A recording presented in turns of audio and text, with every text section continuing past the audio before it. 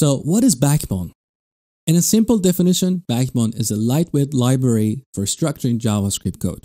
Some people regard Backbone as an MVC or MVStart kind of framework. If you're not familiar with MVC, it's basically an architectural pattern for implementing user interfaces. It separates the application into three kinds of components: a model, a view, and a controller, hence the name MVC. The intention is to promote separation of concerns, which results in a better structured and more maintainable application. It's not a new concept and has been around since the 70s, but it has gained more popularity over the past 10 years, especially in the JavaScript space. Backbone does provide the concept of models and views, but Backbone views are more like controllers in the classic MVC.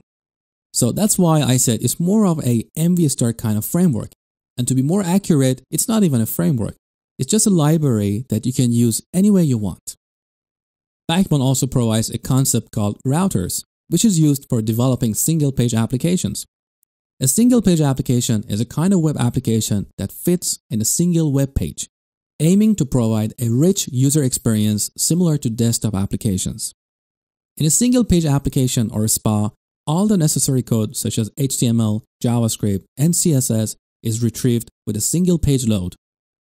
Anytime the user navigates around the website, appropriate resources are dynamically loaded into the web page. This provides a very fast and smooth user experience. Gmail is a very good example of a single-page application. In Gmail, the page is loaded once, and from that point, any actions you do on the page, such as creating a new email, replying to an email, deleting emails, and so on, are done within that page. Now, with Backbone, you can certainly create a single-page application, but you don't necessarily have to use Backbone for that.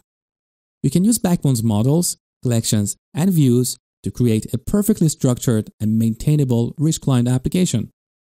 Later in this course, as I introduce you to various components of Backbone, I will show you real-world examples of websites such as Facebook, Twitter, Pinterest, and will show you how you can build something like that with Backbone.